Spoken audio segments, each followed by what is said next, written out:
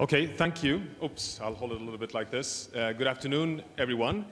I'll be doing a rapid, intensive scientific journey of why we're facing a new situation which requires a ramp-up of scientific effort to support a transition towards global sustainability. I'd like to start by saying that this presentation stands on the shoulders of the major scientific advancements of global environmental change research coordinated and led by ICSU. So from the World Climate Research Program, the International Human Dimensions Program, the International Geobiosphere Program, Diversitas, and the Earth System Science Partnership. What I'll be doing rapidly here is, first of all, to convey and summarize the scientific message to the world of a sense of urgency, but also point out that we have a Sisyphusian dilemma.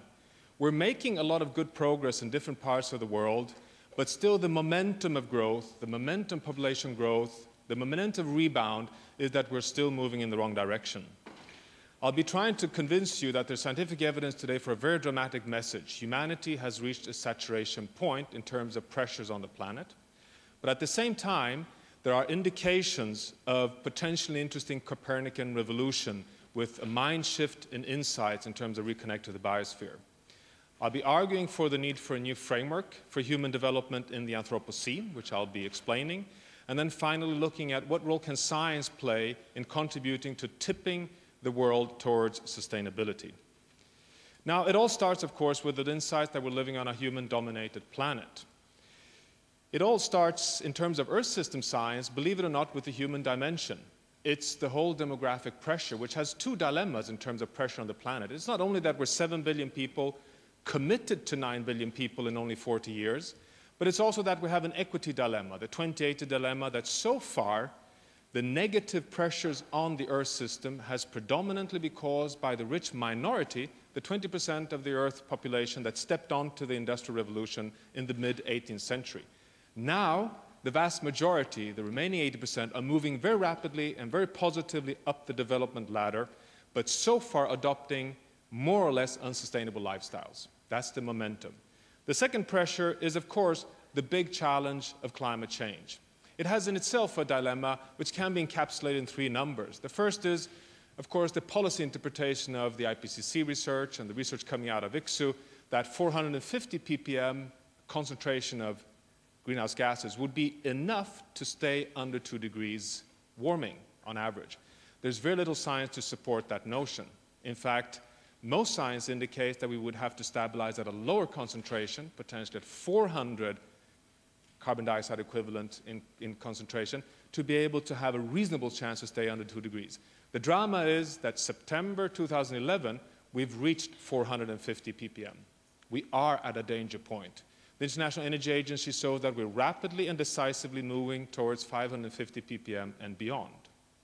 You would have wished this human disturbance of the energy system to disturb a resilient, strong planet able to cope with this disturbance. But unfortunately, science indicates from the UN Millennium Ecosystem Assessment, from the economics of ecosystem service and biodiversity, and from the great research from Diversitas and others, that we in fact have a situation where we are losing very rapidly ecosystem functions and services in an unprecedented pace over the last 50 years.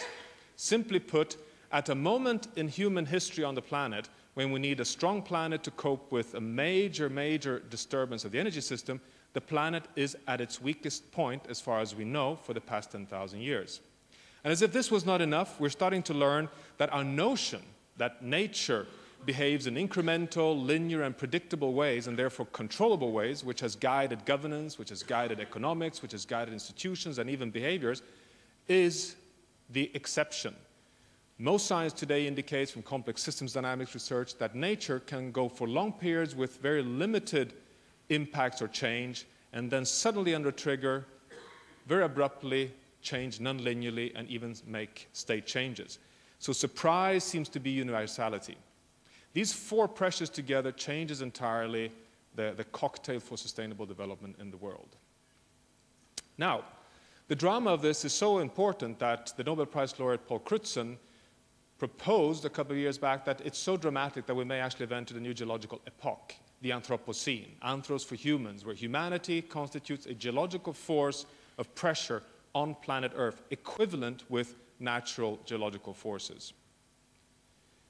Now, as if this was not enough, there's increasing insights that the ecological space at the global level is now interacting with the social space, that we're increasingly having to connect the global economy, the financial system, the ecological system, the biosphere, natural resources in an interacting soup which is playing out in real time.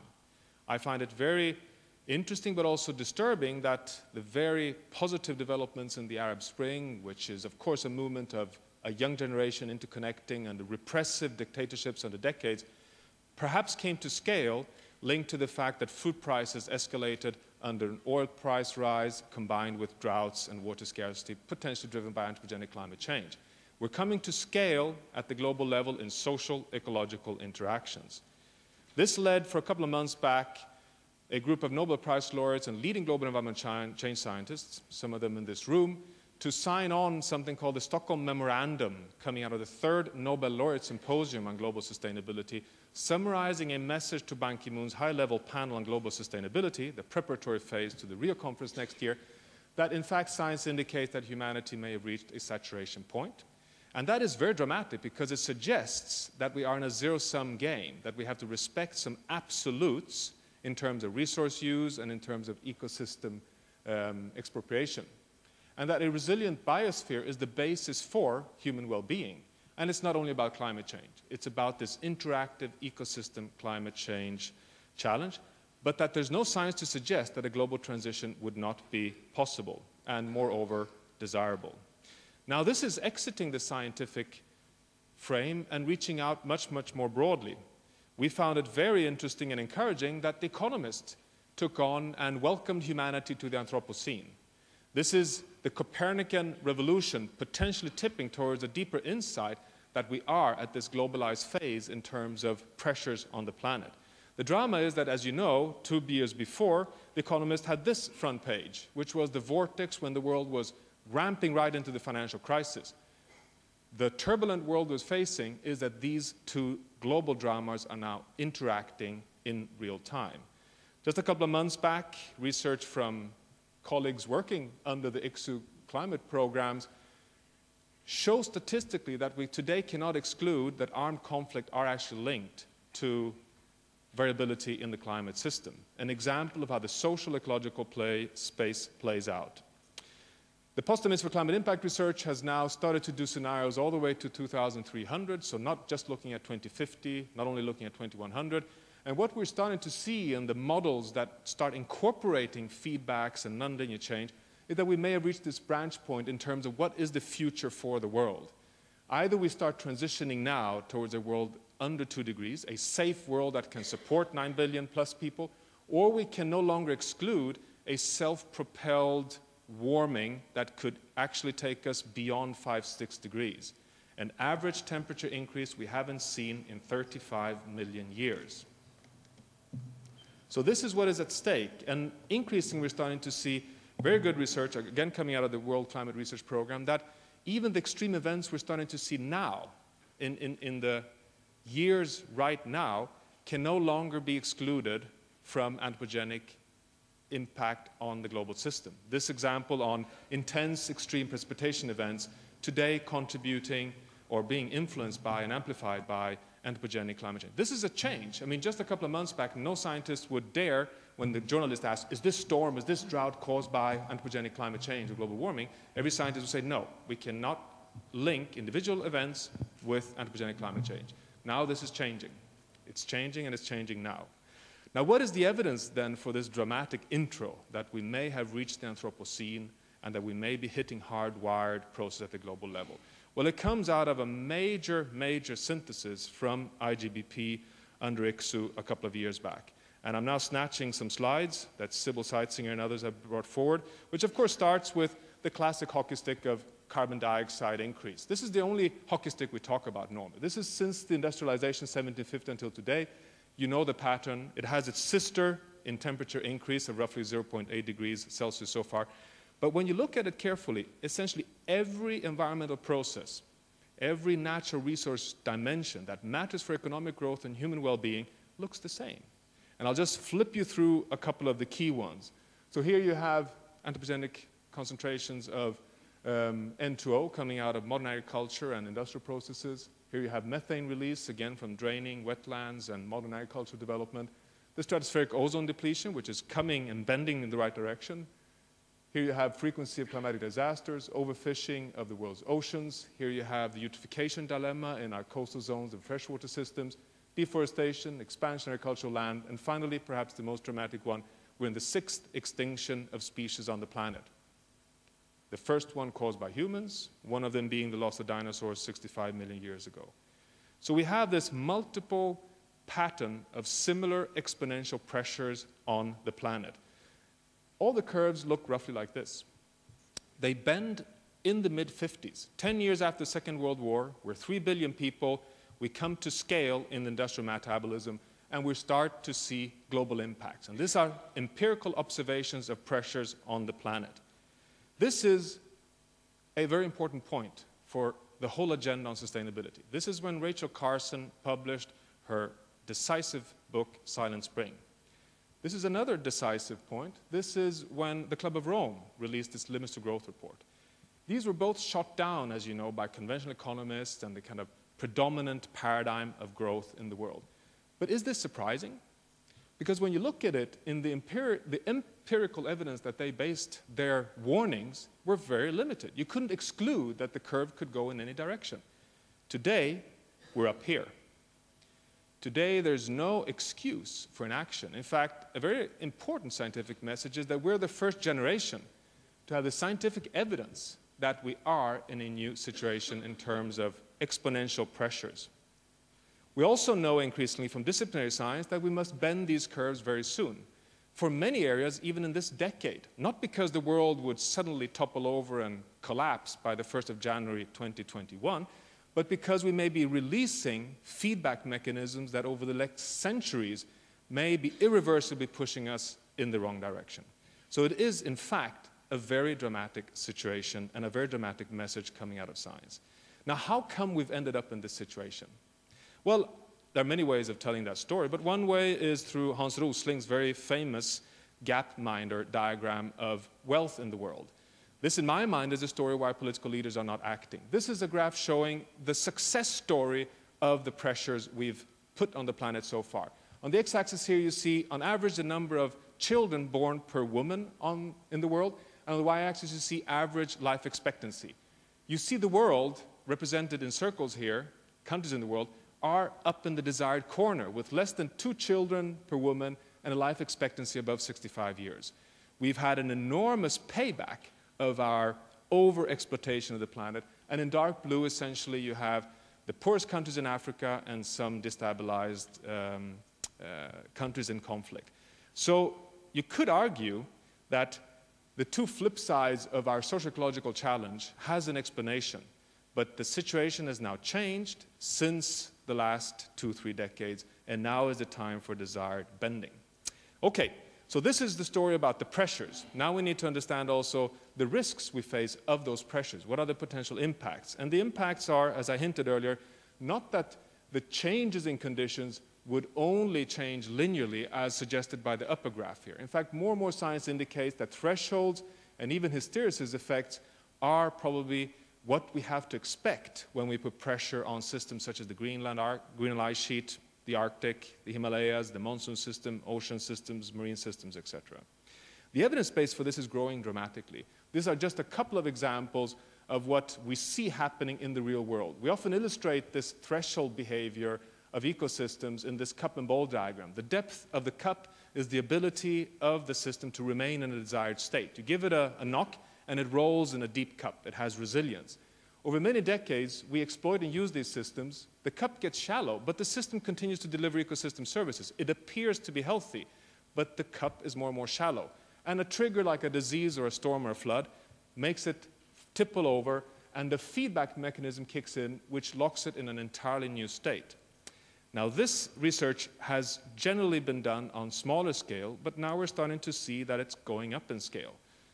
We have our headquarters in Stockholm. The Baltic Sea may be one such inland sea system that may have tipped over a threshold in 1989 due to climate change, eutrophication, overfishing, making the system locked in a eutrophied, slimy, algal bloom frequent situation. This curve, which may be one of the most important scientific diagrams, all categories, is, as you all know, the potential tipping point of the Arctic sea ice, the summer sea ice extent, which in 2007 lost 30% in a very dramatic change which science could not predict in gray area here. 2011 will be another record low. And more research shows that even the Amazonas or the rainforests in the world may also be sensitive to pressures that may cause a flip from rainforest to savanna. So big systems looking in a non-dynamic way, non-linear way towards rapid change. Now, the reason why there's reason for concern is that a tipping point can only occur when there's a feedback, a reinforcing mechanism. And the example from the Arctic is a very pedagogic one, because this is how we want to see the Arctic, with a high degree of reflectivity of incoming solar radiation, an albedo that reflects incoming solar radiation. When the system melts, it gets darker, and the reinforcing feedback is more radiative energy taken up by the ocean, and the melting may come to a point where it's irreversible. Increasingly, we're starting to understand also that biodiversity matters for these big tipping points. This was a paper coming out just a couple of weeks back showing that apex consumers play a decisive role in the whole stability of ecosystem. You lose the apex consumer, the whole food web changes, and systems may easier get kicked over undesired thresholds. Now, this is often not easy to explain, that how on earth can it be that biodiversity plays such a decisive role for the regulation of the Earth system? One way of describing it is to connect it with the rapid urbanization in the world. In New York, for example, if you would suddenly cut off 20% of the population, New York may still function if you just take it right off from an average. But if you take out a certain function, what happens then? If you take out a function such as an apex consumer. I had, by the way, as an anecdote, the opportunity to talk to President Zedillo, or former President of Mexico, Zedillo, who's now chair of Procter & Gamble. When I came to this point of New York, he said, well, I can tell you that if you throw out the Mexicans, New York will collapse. And that was exactly the point. You throw out a key function, and the whole system is more sensitive to thresholds. I mean, my idea was, of course, to suggest the police force or the fire brigades, but he pointed out the Mexicans in New York. So this is the whole point why biodiversity is today a global concern. It's a toolbox for strategic change. Science is now increasingly synthesizing the risk for big tipping points in the Earth system, and we then finally, 2-3 years back, asked ourselves the following question. What happens if you combine the pressures of the Anthropocene, the hockey stick patterns, with the insight of the risk of nonlinear change? What happens when you address this combined integrated science? Do we now, for the first time, have to put the planet into the cup? Are we not destabilizing only ecosystems and big biomes? Are we, in fact, at risk of eroding the resilience of the Earth system? And this was what led into the concept that we've called planetary boundaries, which is a concept which is now increasingly not only developed within science, but also something which is catching on also in the policy domain, not least in the process up until Rio. To answer this question, of course, we have to start by answering the question, what is our desired state for the planet? And it's interesting that science today can probably tell that story very eloquently and robustly. This is, as you know, the fantastic work from the ice core data, this is in this case from Antarctica, the longest track from 800,000 years back, showing the oscillations between glacials and interglacials and the narrow span that the planet has stayed in terms of temperature and carbon dioxide, never above 300 ppm. Again, we are today above this level, up at 400. Now, what we did was to take literature data, taking out the last 100,000 years, and on the y-axis you have a proxy for living conditions on the planet, average temperature. At why 100,000 years? Well, it's half the time that we've been full modern humans on the planet. So we've had the same ability to develop civilizations as we know it. Now, we all know that this was a jumpy journey indeed. In fact, 80,000 years back at a low point there was when we exited Africa. And as you know, genetic paleo research showed that we may have been down at 15,000 fertile adult pairs at that point. We come to a point 10,000 years back when we enter the extraordinarily stable Holocene period. We barely enter it and we invent agriculture. We go from being hunters and gatherers, we are 2 to 20 million people on the planet.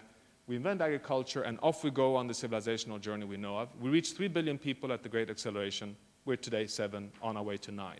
We define the Holocene as the only state we know that can ethically and responsibly support the world population and the modern economy as we know it. So this gives us a very good reference point.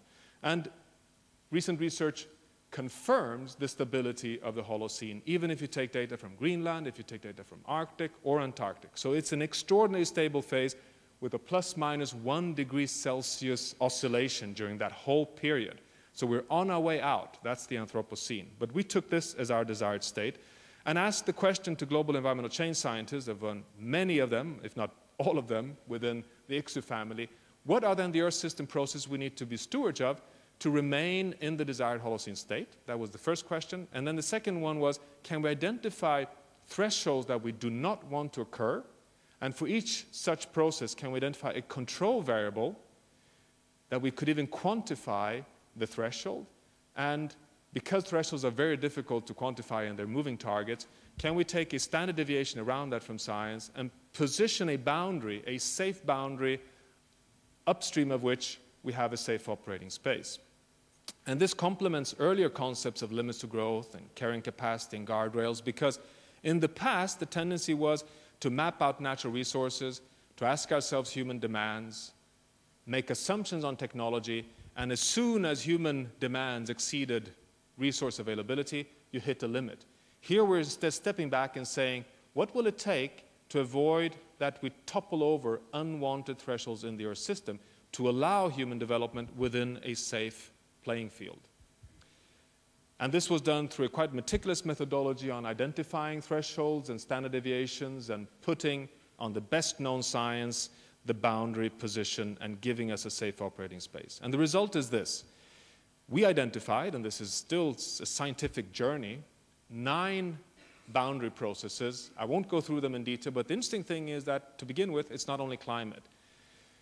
It's not surprisingly ozone depletion and ozone acidification, which have evidence of large-scale thresholds, but more surprising, perhaps, is that this group of scientists included land use change, freshwater use, rate of biodiversity loss, and the interference with the big nitrogen and phosphorus cycles, because increasing evidence show that these do regulate the resilience of landscapes and seascapes in terms of keeping stability in their system.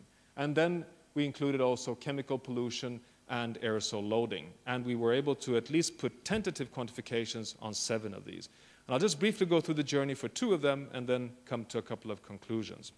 What this allows us is to provide a safe operating space for human development in the Anthropocene. You can, for example, do what this diagram shows. In green here you have the safe operating space, that most likely we've transgressed the safe boundaries for biodiversity, climate, and nitrogen. And we're starting to see evidence of this. The Arctic is one, the flips in many, many freshwater systems is another, and the implications of biodiversity loss on the resilience of landscapes, a third example. For biodiversity loss, it's based on the Millennium Ecosystem Assessment and the evidence that we are losing species at 10 to 100 times the natural background rate, and we're projected to reach levels of over 10,000 times the background rate and its implications for ecological functions and services. On climate, it's based very much on the notion of risk analysis, which comes out, for example, of this research, which you may have seen, which is the famous Red Amber's work of Smith and colleagues, showing here the summary of where science was in terms of risk in the 3rd assessment report of the IPCC. And our concern is the column furthest to the right, which is the risk of large-scale discontinuities, the risk of human-induced catastrophes in the climate system. And you see here degrees Celsius on average warming, and that the scientific message at that point, our understanding at that point, was that up at 4 or 5 degrees, we could risk large-scale discontinuities. But look at the summary post-4th assessment. The more we learn about the Earth system and its complexities and feedbacks, the redder the story becomes. The larger the risk, the more vulnerable the system seems. And that the risk for large-scale discontinuities is now down at average 3 degrees. On the left here, by the way, you have the risk for large-scale tipping points in the world's ecosystems, particularly marine systems. Here you have the warming so far, and here's the so-called safe 2-degree threshold, which is unsafe indeed if you listen to science, and therefore also not surprising that most developing countries particularly are not very much in favor of that threshold. It's based on the research coming out of aerosol cooling and the risk from Ramanathan and others that we may already be committed to over 2 degrees warming, but it's being cooled by aerosols. It's based on research from Jim Hansen and others that if you take slow feedbacks into account, the sensitivity and forcing may be way beyond what we've seen before. It's looking at the NASA maps on current warming, showing that the last 3-4 years are among the warmest years on record, and that we, particularly in the poles, have reason to be concerned. And all of this leading to an uncertainty zone between 350 and 550 ppm carbon dioxide, and we put the boundary at the safe lower end, applying a precautionary principle on each boundary. Same story for ocean acidification. You may have seen these graphs. I find them astonishing in terms of the pH curve estimates for the world's oceans over the past 25 million years, showing a deep fall, a 30% reduction over the period since the Industrial Revolution, a zero uncertainty linked to human emissions of carbon dioxide.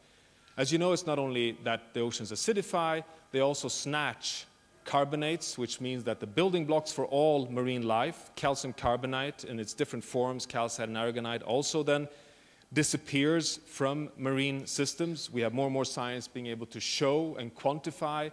We took aragonite as the most sensitive of these calcium carbonates as an indicator. You could map quite well where we are today and where we're heading, and from that we quantified a threshold based, for example, on this great research which shows the pre-industrial availability of calcium carbonate in form of aragonite in dark green. Not surprisingly, you have the world's coral reefs in dots here.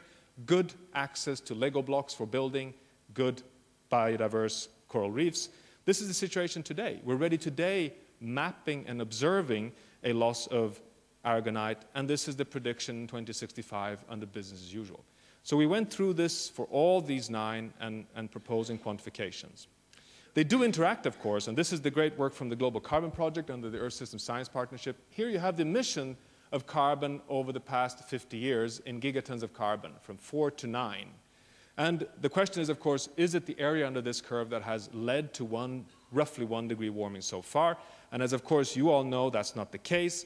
In fact, we have the world's largest free ecosystem service when oceans and land sequester half of our emissions. So the world's oceans and the world's terrestrial ecosystems are behaving exactly according to resilience theory. The Earth tries to remain in the Holocene by helping us and having a negative feedback. The drama is that the increase of sequestration is very positive, from 2 to 4 gigatons of carbon. So far, the planet is being our best friend in terms of absorbing more and more carbon. But as you may know, the first analysis, also coming out of ICSU, initiated research, shows that the carbon sinks in the world's forests are large but going down due to deforestation. And we see the first examples in red here of decline in carbon sequestration in terrestrial ecosystems. So again, a delicacy in interactions and delicacy in sequestering. And we're also starting to understand that systems interact. Here is what happens if you cut down the world's rainforest in red, and having impacts on temperature all the way to Central Asia. So we live in an interconnected planet where the Arctic, the rainforest do form regulating systems at the planetary scale. So what does all this mean then, to close, in terms of science's role in moving ahead?